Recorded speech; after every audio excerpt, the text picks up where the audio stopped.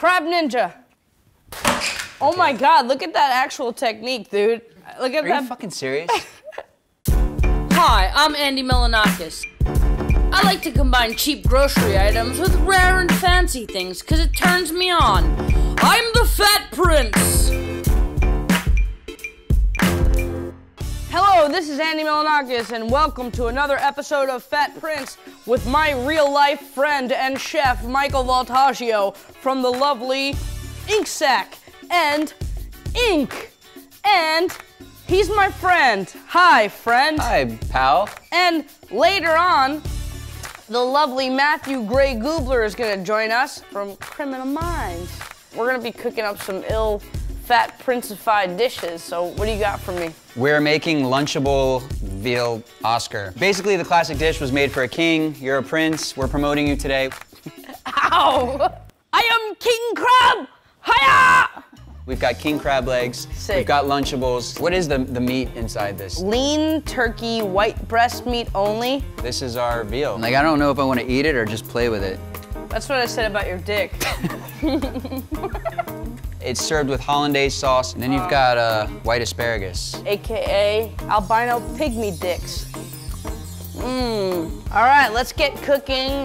Tell me what's first, and I'll be your little bitch. The veal part, you could just I'll unwrap separate it them. and separate the meat onto the plates over there. I'll start making hollandaise sauce. The only thing that's in here is the reduction of vinegar, shallots, tarragon, egg yolks. Tarragon, can I try? Look, the crab is making his own Béarnaise sauce that's gonna go on top of him. It's very sadistic. This is like David Lynch. What you don't want to do is scramble the hollandaise sauce when you're making it, but if that happens, it's okay. Just add a little bit of cold water to it. Take some fucking real muscle. You want to cook it until it's like ribbon, so basically where it kind of goes back and forth. You go like that, then you start adding butter to it. So this is clarified butter. And you take that by taking out the solids. Just put it on low heat and wait till it separates. All right. I need you to give me a slow drizzle. The drizzle, my nizzle.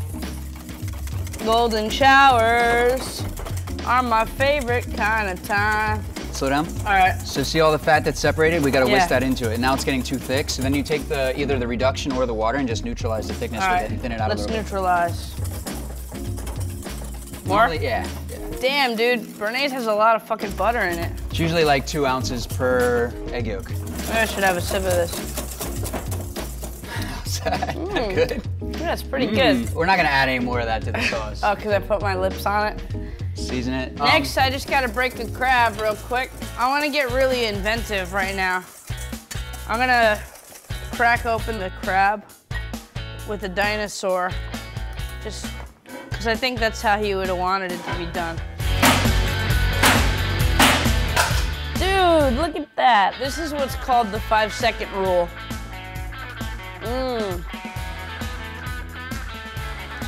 You ever go to the beach with your grandma? She's been in the water for way too long, like an hour. You think she might have drowned to death. But she runs back at you and she's like, "Hey Andy, I'm all right. I just went for a long swim." And then you give her a nice wet kiss on the mouth. That's what this tastes like, exactly. Back to the bread. Back to the grill again, the grill again. We'll call them baguettes. Baguette croutons. We're that getting gonna so fancy, dude. Now you know how Fat Prince works. We just call things by the fancy name. Ooh, they're getting all toasty and buttery already. It's more like brioche, I think. Not baguettes, brioche. That's a little too much. You ever notice like all the restaurants today are putting like soils and crumbles and all that stuff on all the dishes? It's like there's dirt all over the plate, right? Yeah, yeah. I think we can take God the made Pringles and the brown parts of the Oreo and make like a crumble for the dish. We gotta make it fancy, so. So this is like a Pringle and Oreo dirt, we'll call it, because that makes the menu read better. I mean, it's all about. I like that.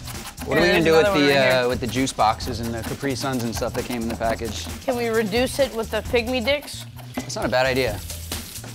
Kool-Aid seasoning on the pygmy dicks. Ooh, they're turning nice and pink. Yeah, that vinegar element. We don't over-sweeten it. Think it's ready? To be honest, it's the first time I've made Kool-Aid glazed asparagus. We might have to just taste it. Should we taste one? Yeah. It's pretty good. It's like Kool-Aid asparagus char siu. I like how thinly you sliced it, too. Wait. This is one of the best movies of all time. Breakfast Club, bitch. Try the cheese. Maybe that'll work. Oh, we both got it. Just get a little caramelization on the meat. All right, so we've got our turkey. The crab meat's the last thing that we've got to do. We're gonna baste the crab with the butter. Should we put the meat down first or the crab down first? I would start with this. I think like negative space is big today. I We'll should tell that stick to with girls that. when they make fun of my dick. We have a bunch of crab left over. We can make some crab lollipops with that. Should we go all the way? Let's go all the way, baby. It's the only way to go. All right. Elegant. Yeah, put like 3 or 4 pieces of turkey across each. Super elegant. Put the wine pairing out. Dessert. This is looking really sexy now. And those big ass pieces of crab. Mmm, mama. Ooh. Now it's looking scandalous. Mmm, mama. That looks like a fancy motherfucking dish. Let's plate it up in the seats and like, let's get ready for our lovely guest. He's probably hungry. Andy, is it cool if I hang out here for like a couple moments? Okay, this is the portion of Fat Prince where we eat the food that we cooked, and we're here with our guest, Matthew Gray Gubler. Thank you for having me. I'm really excited to be here. You want to describe this meal? What you have here is Veal Oscar, which is traditionally hollandaise sauce, asparagus, and veal meat with crab. We recreated that with the Lunchable meat, the crab, the white asparagus, which is actually glazed in Kool-Aid powder that came with the Lunchable. Okay. So this is Kool-Aid glazed asparagus with an Oreo and Pringle crumble, Béarnaise sauce, king crab, and the turkey that came in the Lunchable is your dish. I'm very excited. It smells wonderful. That's fucking disgusting, by the way. I apologize for that. You can rinse it down with that. You can chase it with the Sorry, with the warm. Cheers, guys. Okay. Cheers. Cheers, guys. Cheers. Is that butter? No, it's parquet. Parquet. Mmm. It's actually pretty good. What's your favorite part of this dish, Matthew? I think the weird combination of like sweet and fish. I'm scared of fish, actually. I usually don't eat a lot of fish. Really? This is marvelous. You know I've never opened a Capri Sun in my life. Stab it really hard. You just squirted on me. I want a girl who could squirt Capri Sun at me. Cause like, the other stuff is good, but I'd like it to be fruit flavor, ladies. So, it's about that time. I wrote some questions for you guys to ask each other. Who do you like better, Kim Jong-un or Gail Simmons?